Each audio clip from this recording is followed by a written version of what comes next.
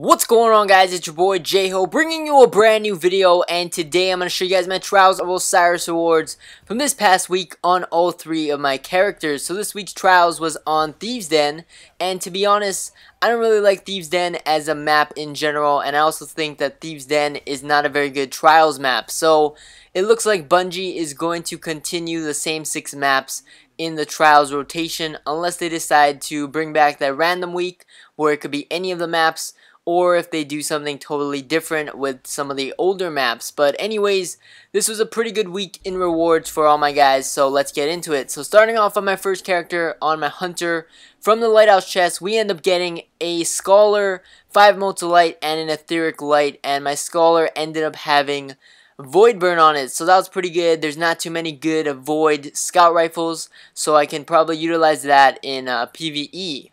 Then heading back to the reef for Brother Vance's tier packages, we end up getting some passage coins and motes of light on the stone and bronze tiers.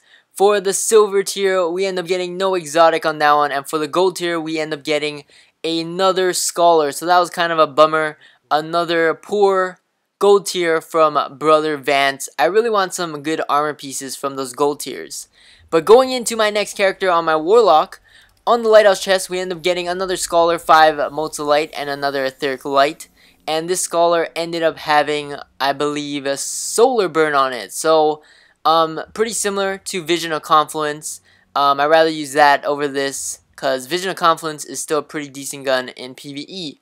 And then going into the tier packages for my Warlock, from the first 2 tiers, we get more passage coins and motes of light. For the silver tier, we get a Truth rocket launcher.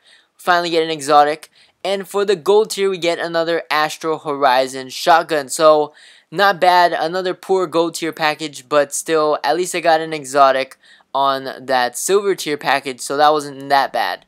And then finally on my Titan from the Lighthouse chest, an amazing drop happens. We get a Gjallarhorn, a Jewel of Osiris, 5 motes light, and an Etheric light. And I checked the Jewel of Osiris, and it was a Solar Jewel of Osiris. So I finally got my Solar Jewel, and I ended up getting a Gjallarhorn in the same drop. That must have been the most epic Lighthouse chest drop that I've ever seen. It's been a long wait. I've been trying to get that Solar Jewel for how many weeks now, and I ended up getting it with a Gjallarhorn. So that was pretty epic of a Lighthouse chest. And then heading back to the reef for the packages, nothing could really top that, but I get more passage coins, motes of light. For the silver tier, no exotic there, and for the gold tier we get another Exile's Curse fusion rifle. So pretty amazing rewards, mainly on my Titan and that Lighthouse chest. We got a Gjallarhorn, we got a Truth, and we also got the Solar Jewel finally. So a pretty good week. But that's about it for this video. Thank you guys for watching. As always, like, comment, subscribe. Stay tuned for more videos. And I will catch you guys in the next one. Peace!